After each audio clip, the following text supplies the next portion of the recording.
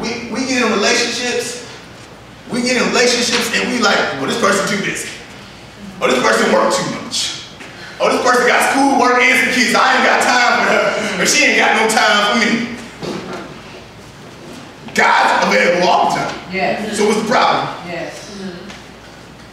James 4:8 says, draw near to God and he will draw near to you. Yes, sir. Yes. Yes.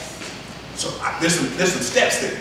Yeah. There's some steps that you got to take. I will draw near to God. I'm going to stay in my word to draw near to God. I'm going to praise and I'm going to worship to draw near to God. Because the word ain't going to lie. So if you make an effort, one, God's already here anyway. So it's more like you draw near to God, the clarity in his voice will come more clear. All right. Because that's what's true. God's already here. God's already watching you. God's already got you. As you draw near to God, things will come into focus. My wife went to the doctor the other day. She couldn't see. And I was like, you blind? They like line 8, line 7, line this. They like, I was like, use both eyes, baby. Use both eyes. Because she couldn't see. As we draw closer to God, we get that focus. All right. Things start coming clear. And we realize the trials in our life, things start coming clear. Yeah, I went through that, but I'm stronger now. Yeah, I experienced that, now I'm wiser and know how to move on that. We realize things coming clear. Yeah, God allowed us to go through some things. But now I'm a better man, I'm a better woman for it. Yes. William McDowell, I love this song. Wrap me in your arms. I love that song. Take me to that place, Lord, to that special place where I can be more like you. I love that right there. Like, that's what we should all be every day. My wife, like, I'm sick of that song. You play that. That's what I'm trying for. I'm trying to get closer to God. I'm tired of making too many mistakes. Again, I got 8 kids. Hey. I need to get my stuff together. Say it, Reverend. Financially, I got 8 educations. I got 7 weddings to pay for. I got a son, I'm trying to make him a football player or something to get a scholarship. I've made too many mistakes in my own life, and that does not need to carry over to my children. Amen. Amen. And I know in order to get that, I have to spend some more moments with God. Yes. Aaron's moment was not enough because his lunch and his drink was not enough to know God. In this case, spending an hour at church on Sunday is not enough to grow, continually learn God and his purpose. We come in here, and I'm not talking, look, if it's for you, it's for you. If it's not, keep doing what you're doing. Coming here does not glorify nothing but the outer appearance of you coming to church. It's not fruitful for you just to come here. The old saying, you're going to go to hell in style. Yes. I'm going to do everything possible. I'm going to rob some banks. I'm going to do everything possible to experience life in the worldly manner. Because look, there's 2 ways to do this. It's life or death.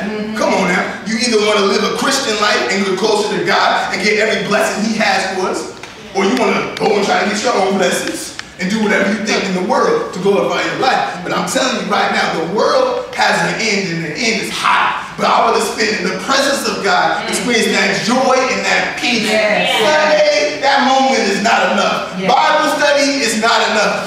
Just a 5-minute devotion for me personally is not enough. I have to spend more time with God if I'm going to go closer. I'm going to stop the stuff. God, where you at? If I'm trying to smother you and I'm not around you too much, yes. Because I want God to smother me with his love and with his love and wisdom. This is Pentecost Sunday. Pentecost Sunday. Holy Spirit, Acts 2, Holy Spirit comes down and he's in all of us. Holy Spirit was the promise from Jesus. Jesus said, I am leaving the earth, but I'm going to send the Comforter. All right, if Jesus was on earth right now, I'm not saying he wouldn't be effective. I'm not saying that at all. But if he was here in 2013 and he was in Israel right now, we can see him on TV. You know, we got the internet, we can go on our phones, we can see him. But if Jesus is in Israel, Israel's mostly experiencing him and his glory. We only can see, we can hear about it. But Jesus said, I'm leaving this earth. In human form, I just serve those people. But the Holy Spirit is coming to cover the whole world. I have a moment with God 24/7. I can spend, he's in us. Come on, he in us. Right. And any time you can experience the Holy Spirit. Yeah. We sit here and say, oh, I don't know if I should go left or right, but Holy Spirit said go right. I don't know if I should invest in this, but the Holy Spirit, no, I got something else for you to invest in.